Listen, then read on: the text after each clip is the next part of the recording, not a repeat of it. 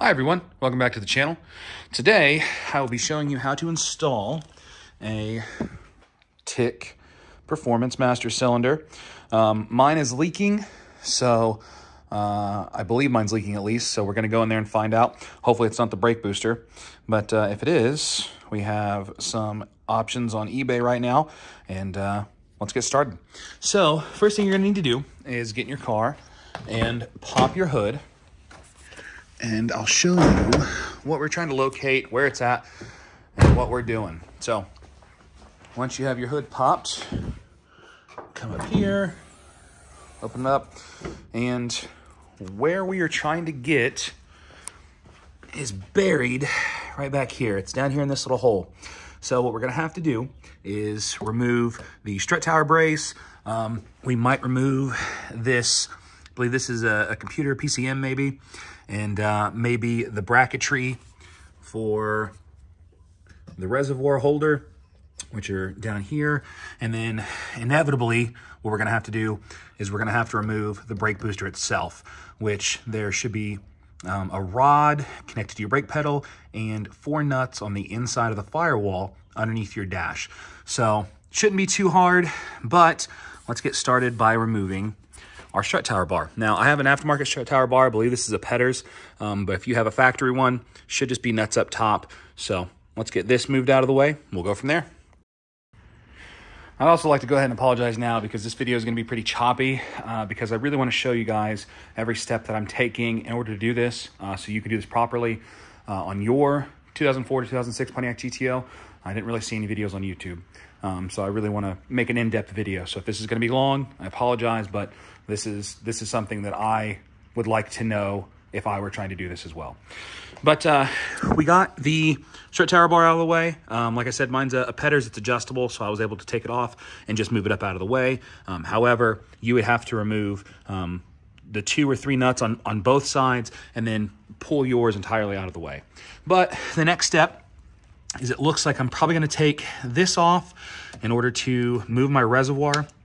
Then I will probably continue down to do this bracket and this bracket to just see if I can move all this stuff out of the way. Like I said, I'm not entirely sure that this needs to be moved. The wires are running through back over here. If anything, I might take this entire computer out of the way and maybe put it over there to move the wires along the back side of the booster once I pull the booster out. So, yep, that's the next step. We'll get these off right here, and I'll be right back. All right, so the very first thing I removed was the reservoir. It was 2 tins. They were nuts on studs on this bracket beside the booster. So then the next one was going to be a 13 bolt that was into the front of this, the booster itself. And then the last 2 were 13 millimeter nuts down there that held all that bracketry on. So I just pushed the reservoir out of the way and then removed both the brackets to get better access. Now it looks like we have a plug right here. GTOs are kind of finicky when it comes to like electrical things. So what I'm going to do just to be 100% safe on this is I'm going to remove the negative terminal on my battery. Removing the negative terminal, make sure that there's no shorts or anything when you go to plug this back in. And it never hurts when you're doing electrical things to your vehicle anyway to go ahead and unplug your battery, your negative terminal in your battery. So let me get that out of the way, and then we'll start working on the booster. I did want to point out too that when you buy this from TIC or wherever you buy it off of, it is complete in the package. It will come with very detailed instructions. I can put these right here just so you guys can maybe pause the video and take screenshots. But it does come with very good instructions. However, I'm more of a visual learner, and this is a great place for me to start, but I'm just trying to help other people out who are also visual learners. So the next thing it does say, though, is to go ahead and remove your horn, and your horn is actually tucked back here in this little corner. It's right back here. I'm going to get a light on there. But that's your horn, and there is a T30 security bit right there. That is blowing that out. Wow. There's a T30 security bit right there. We're gonna have to remove that in order to get it out of the way. And back to this sensor over here. Let's see if I can get this put down. The sensor that was connected in over here is this guy. Yep, this guy. And it looks, if you guys have ever done anything with injectors, it looks like an injector clip. So in order to get this released, you push this down and pull out. If you can't get it like that, I just take them out. So the silver thing will be removed from the top, and then it'll slide, the plug will slide right off, and then you just go ahead and put that silver bar back. But what you're supposed to do is push down and then pull out. So, but yeah, that is now disconnected. Let's go ahead and get the horn. Well, the horn disconnected, and then we will probably be ready to jump inside the car, because as you can tell, we're going to have a lot of room for that brake booster to come forward. I don't actually think I'm going to remove any of these wires. If you don't have to, don't. Anything with like the computer and stuff, it's just, it always sketches me out. So we are going to leave that there. But the next thing we will do after I get the horn is jump in the car and get the brake booster detached and get the master cylinder detached. So I will meet you guys inside the car. All right, here comes the not so fun part. So you have to climb underneath where your pedal assembly is, and let's see if I can do this here. If we look up here, that thing right there, that the rod that is attached to your brake pedal itself is your booster. So you have 4 13mm nuts. So there's one back there highlighted, 2 on this side, and the other one's up there in the corner, obviously. But we have to get those off, and then we have to remove the part of the rod assembly back here in order to move this forward, which actually you might not have to do that. As soon as I disassemble this, it didn't say anything about that in the instructions, so maybe you won't have to. But maybe once we get that undone, we can just pull that straight out and be all right. If you needed more room, I'm sure you could disconnect it. However, over here, this is your master cylinder. So this is the thing we're trying to replace.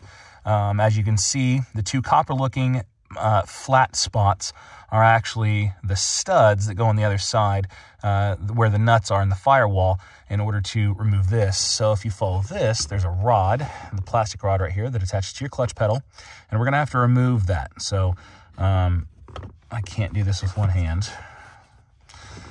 Lord. But, well, nope, can't do it. That right there is what we're trying to remove, that little green speck up there. So once you disconnect that, then we're going to go back on the outside. We're going to pull the brake booster away from the firewall, and then we should gain access to both nuts on the back side of the master in order to pull it out. So let me get these undone, and then I'll meet you on the other side. Quick update. As I was down here and I was explaining that you probably won't have to remove the brake booster rod off the brake pedal. It's super easy, so you might as well go ahead and do it because it's going to make things a lot easier. So the rod attached to the brake pedal and a clip holds it down. All you have to do is swivel this clip around until you can grab the bottom, so right here, and push up, and then it just pops right off. You have a washer on the other side of that as well. So go ahead and grab the washer, make sure you don't lose either of these things. And then for the clutch pedal with the master, all I did was use this and pry the little prongs. So it's a black piece, and it's got like claws on either side, so like two little fingers that hold it onto the cap of the clutch pedal itself. So you just pried those out and then lifted the rod off of there, and now we're going to go ahead and tackle the 4 nuts on the back side of the brake booster, and that way we can pull the brake booster out further from the firewall, which is why we removed everything, all the bracketry and stuff in the first place. So let's get that done, and I'll meet you on the other side. All right, well, that was not fun. I'm a big man, and yeah, well, we got them all off, and it would have been a lot easier if I had a battery-operated 90-degree ratchet, but I got them. So even with some hand tools and a little bit of time, you can too. Anyway, if you look up here, you can see the brake booster, and I have all the nuts off the brake booster. I also went ahead and took the rod off of, I can't see, so I hope you guys can see, but the rod that's attached to the brake pedal, I went ahead and disconnected that. Let's see if I can get a better angle. No, not really. Well, there's a rod that's attached to the booster that goes to the brake pedal. And right there, I guess you kind of can. But it is unattached. And then also the master cylinder right there, it is also unattached. And like I said, it just popped it off there. So now we get to go back to the outside of the firewall and undo that guy and that one right there. So let's go do it. All right, so with everything disconnected, this is out of the way, your horn's out of the way, the booster should slide right out. Now, I will tell you, never, ever, ever disconnect these brake lines from the booster. When you're doing this job, you don't need to do it, it's unnecessary, and if you do it, you're gonna have to bleed everything, so it's just not worth it. So, let's see if I can do this one hand here. Okay, so it definitely moves, but I might have to do some finagling off camera, but let's get that removed and then we can finally have access to our master, which is, he's hidden down there still, but let me get this booster out of the way. All right, so I got the brake booster moved out of the way just a little bit, and now we can finally see, it's not gonna focus, the master. The master is right down there with the two rusty nuts. Two rusty bolts down there. Let's see here.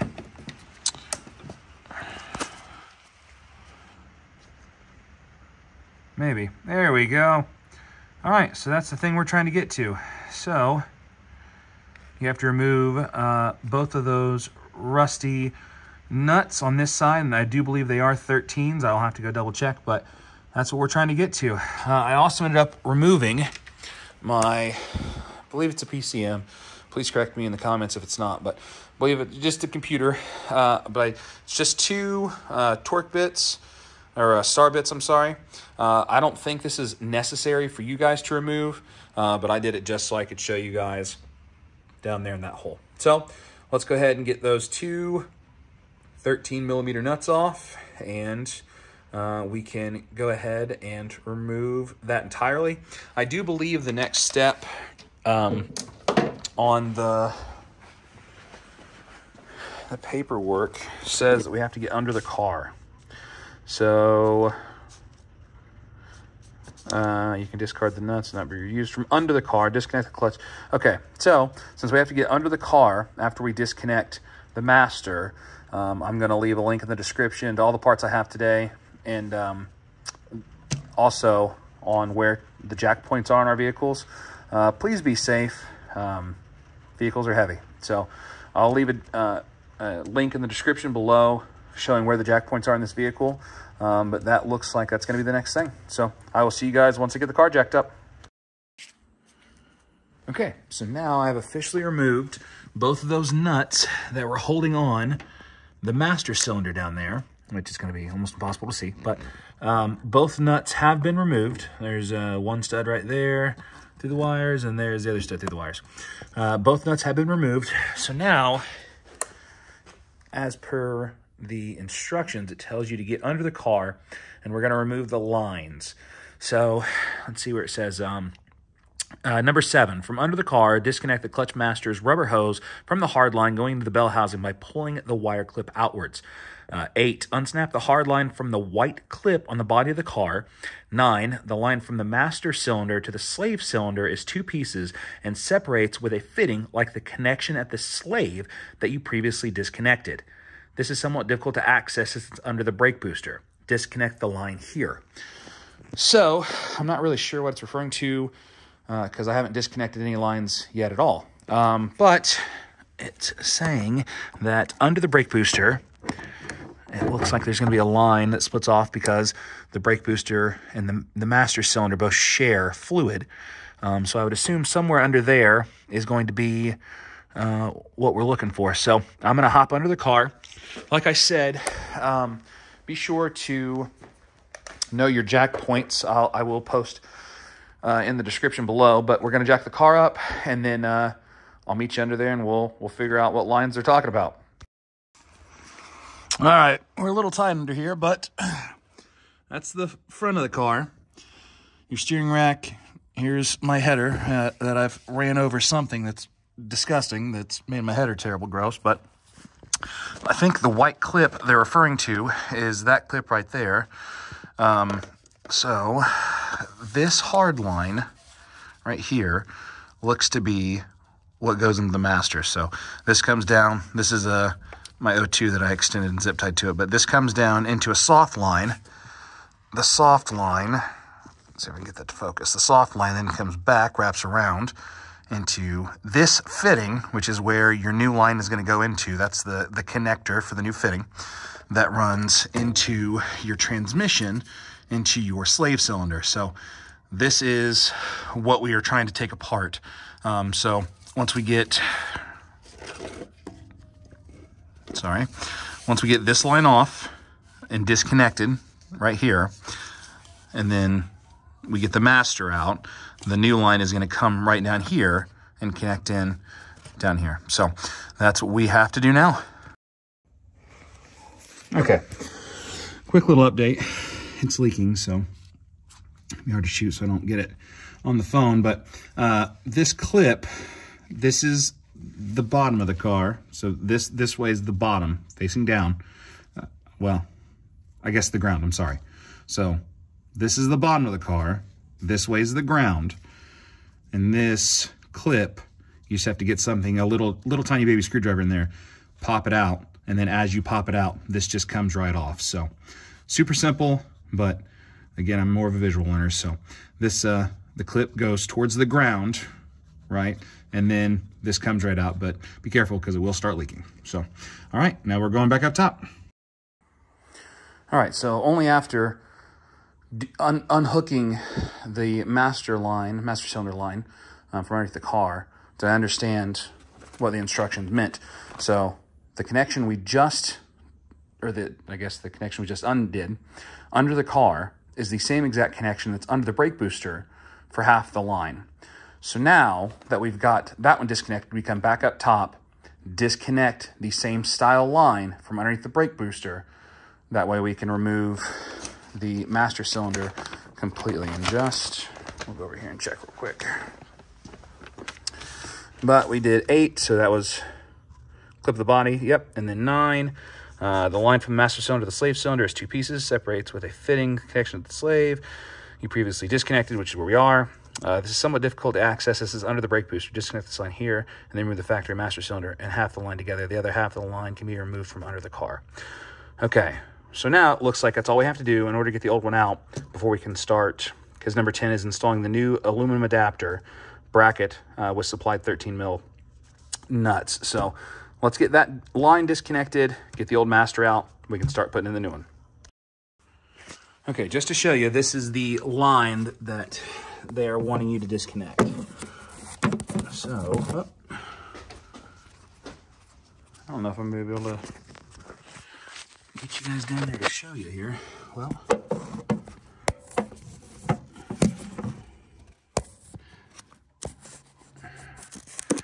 it's that line back there. Let's see if I can get it to focus. That line back there, that's the one they're wanting you to disconnect. So just go ahead. Let me see if I can't zoom in, actually. There we go. So it's that line right there. So it's if you're looking at your brake booster, it's going to be on the left-hand side, close to your manifold or your header, whichever you have. But it's that fitting right there. And in the same way, it looks like on the right-hand side, so closest to the driver's side, you're going to pull that little metal clip towards the driver's side, and it should disconnect that line. So let's get that disconnected. All right, there she is. That's what you're trying to dig out of there. So as you can tell, I did leave the line on. I think it probably would be easier to have disconnected this or just cut this line. I tend to keep all my OEM parts, especially if they're not bad, just in case. I don't ever think I'm going to be able to demod this car and sell it. Probably have this car for the rest of my life. However, I do just like having the OEM stuff, like I said, as a just in case. So this has now been removed. This is the top half of the line that they were talking about that's been disconnected. So now you can go under the car and remove the rest of that line that connected up beside the bell housing. So I believe the next step in this process is going ahead and putting on the aluminum adapter and then getting the new one in. So I'm sure this video is probably already 20 or 30 minutes long, and we are almost at the halfway point. So after we get this installed, we have to get it adjusted, which I can show you guys how to do as well. But it is getting kind of late, so I'm probably have to wait till tomorrow, finish this video tomorrow. But yeah, so let's get under the car, pull the rest of the line out of there, and then get that aluminum adapter installed. All right, so now that that is out, we are going to install this new aluminum adapter to fit the GTOs. So it goes in there like this. These are where, you know, now I don't remember how that's orientated. I think it's like this. We'll go double check. But you cannot use your old nuts because these nuts have a shoulder on them. And the new nuts, the supplied nuts, do not have a shoulder. And that way it allows the master to slide through the center. So let's go ahead and get this installed. The gold washers, or I'm sorry, the gold nuts were on the gold studs, which is how I'm going to leave them. So the stainless or the steel nuts here will go into the aluminum adapter, and that is how I'm going to have it. But let me show you where this goes. So if I go back over here and look down in that hole, it's going to be right there. This is just going to be an out of focus mess.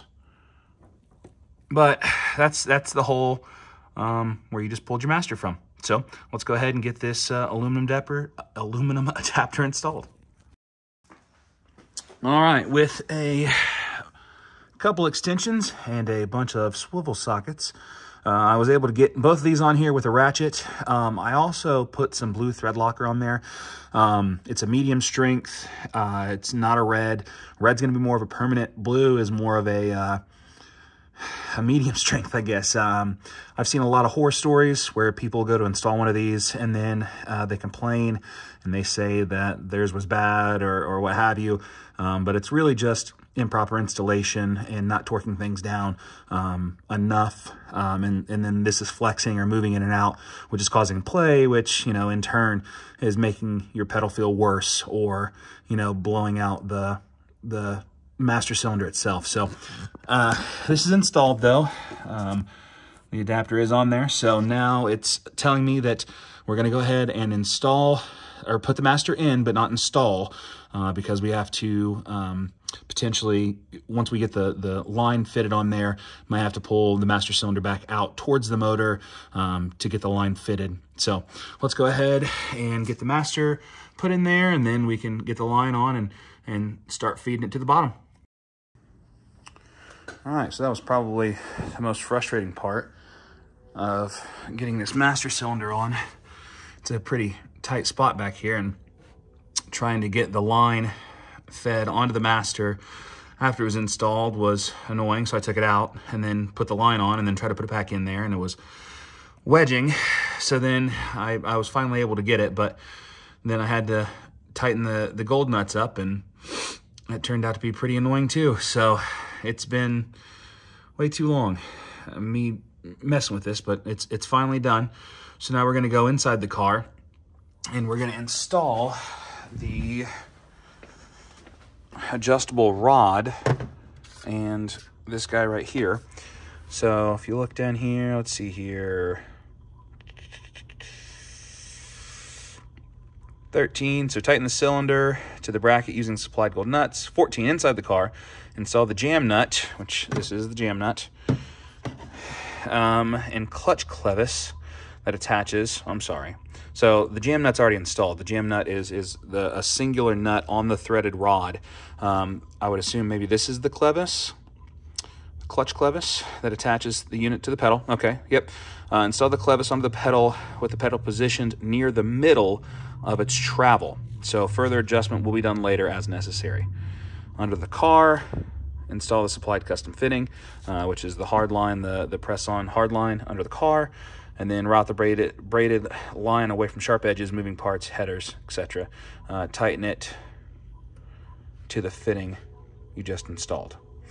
All right, so let's go ahead and hop in the car now, and we'll install the clevis. I'll have to find that, but that goes over the clevis and the pedal to make sure it doesn't pop out, and then we will adjust the pedal travel to the middle of its range of motion. All right, so back inside the car, you're going to want to locate the rod for your master cylinder that you just installed. So it's up there. Jeez, I'm a terrible cameraman. But it's right there. Jam nut is installed. So the clevis, which is this guy, is going to go on next. Now, in the instructions, it says that you want your clutch pedal to be about half of the distance that it travels, right? So this is all the way out. That's all the way in. So you want it to be about right here. You want it to be half of its distance. So if that's out, that's all the way in. About half is right there. So that's what I'm going to aim for. And I'm going to put the clevis on, and then the locking washer that holds it onto the pedal assembly itself. So let me get this threaded on, and you're not going to tighten down your jam nut just yet because you will adjust it later on. So this is going to come on and off, and then you're going to tighten your jam nut down, then you're going to put the lock washer on to finish it out. But let's go ahead and get this installed then. All right, so like the instructions said, the clutch pedal is now at about half of its original travel distance. Normally it should be about even with your brake pedal, but as you can see, the clevis is installed, the jam nut is back there behind it, and there is no lock washer on there because we will be adjusting it. So the biggest part of this entire install is the adjustment at the end. The adjustment at the end is really the crucial part. You can just throw this in here. You can make it the factory length, or match the pedals up and go on about your day. But that's really not what this is about. The factory one is not great. The diaphragm's small. The travel distance isn't great. It doesn't let the clutch come all the way back out a lot of the times if you're either braking hard or shifting a lot. So really the main focus of this after we get this install is going to be the adjustment at the very end. So now that this is done, we get to go into the car, and we're going to route our new line and get everything put back in. I'll probably go grab some zip ties and just make sure it's out of the way. But let's go ahead and jack the car up and get under there. All right, we're under the car now, and I routed my line closer to the frame rail on the driver's side so it misses the steering shaft, okay? And then I have headers, so I do not have this bracket that sits here, which in turn was the perfect little place to put a zip tie because this is hollow inside, so I just curled the zip tie up and was able to put it through there. Then it runs in between those two bolts, but it's pretty snug, so hopefully it doesn't rub it through, but if it does, I'll come back and check on it here in a couple months. And then it loops around, and there is a very nice curve. It's not kinked or anything. It is a braided stainless line, so it's not kinked or anything. It doesn't feel like it, at least. And then straight into that fitting again. So as you can see, it's in the fitting, and then once in the fitting, I depress the little metal thing here, and it fits in there snug. So it looks like everything's good under here. I will say though that I was at a certain time I was having a problem with that wire right there touching the header, and it's a knock sensor, and it's a common issue on GTOs. So while you're under here, there you go. While you're under here, take a look and make sure that's not hitting your header, because it looks like mine is again, and I definitely don't want that to burn through. So now I'm gonna have to find a place to hook that up and keep it out of the way so it's not touching the header. But yeah, I think we're about wrapped up under here, so it might be time to get back in the car and go ahead and put the booster back on. All right, now that all that is done, it's time to start the reinstallation process. So go ahead and double check and make sure that your master is good and tightened down. We're gonna go ahead and reinstall the brake booster, connect everything back up, reinstall the bracketry, and then we will have to reuse this for the new reservoir, or for the new master, I'm sorry. This is the part that gets reused. And there is a little rubber cap on the master, and you're going to install this, and this is where that hose goes, and so you can still fill up your reservoir. So this is just giving you a little extra fluid in the case of, you know, like I said, you're out doing pulls and you're shifting a lot or you're braking a lot. This is going to make sure that you still have plenty of fluid in your reservoir to continue to do those things. You don't get any fade, you know, or your clutch not disengaging on the way, or your brake's not working. So let's go ahead and get everything reinstalled. And once everything is back together, I will continue with the next steps. All right, back inside the car, we are now going to reinstall the brake booster. So just those 4 nuts. And then you have to be sure you get the booster rod onto the brake pedal itself. And then remember, washer goes on first, and then this little locking mechanism. So I'm going to go ahead and reinstall the brake booster, and we will go from there. All right, brake booster is installed. All the nuts on there, and then the rod. I'm terrible at this. Well, where's that? The rod right there. And remember, you have the washer and the little clip. So put the washer on, and then the clip kind of, you hook it in and then push it over to the other side, and that's it. So as of right now, we still have the lock washer for the clevis, I think is what it was called. But, and the pedal's still back, because like I said, this is going to be later after the installation is 100% buttoned up. So let's go back under the hood and get all that stuff buttoned up. All right, we're nearing the home stretch. So this is the reservoir that's going to go on the master. This is a worm gear, or worm clamp, or, you know, however you want to say this thing. But what is going to happen is, now that you have everything buttoned back up, let me find a good place to sit this. Now that you have everything buttoned back up, so PCM is reinstalled, all the bracketry over here is reinstalled. What we have to do now, horn's still uninstalled, but what we have to do now is put that white reservoir on top of the master. So it's back there in that corner. You see a little rubber cap right there in the center, but that rubber cap comes off. This gets put on there, and then you use your factory line right here. So it says cutting the line to fit best is what is required. So we are going to cut this to length, and then you use the worm gear in order to attach it to the new reservoir, that white reservoir we're going to install. So let me go ahead and get that all buttoned up, and then I will be right back. Okay, so the reservoir for the master cylinder and the reservoir for the fluid for the master cylinder has now been installed. I don't think this is the correct hose. I bought this a long time ago, probably last year at some point. I just never got around to installing it. Car's up for winter because I live in Indiana and I'm wanting to drive it, so I figured this would be a good time while it's up. Anywho, I don't think that's the correct hose, but if it causes me problems, I will go get another one. But it does say to put a zip tie down on that end and then use the worm gear for this end. So this is what it looks like. And then now all I have to do is reinstall my horn and the strut tower bar, and then get a friend to help me bleed the system. I do not have a bleeder, like a power bleeder or whatever, to do it myself. So I will come back tomorrow to finish the video, get a friend out here and show you how to bleed the system and adjust your rod. So see you then.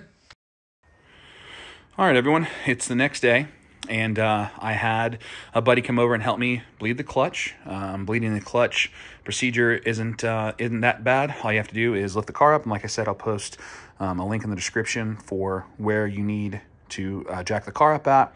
But I just lifted up this side entirely and then got under there. The line that fed into the transmission, right above where it actually goes into the transmission, about 2 inches above that, is a hole. You should be able to visibly see it once you're under the car. You'll need to get an 11mm socket and fill around up there. I took a video on my iPhone in the 0.5, the wide angle lens, to get a really good image of it. But an 11mm socket will slide right over, and then all you have to do is loosen it, have your buddy press down on the clutch completely, and then you tighten it back up. Repeat that procedure until you get clean fluid out. Now, I had a problem where for some reason, well, I didn't bench bleed the master.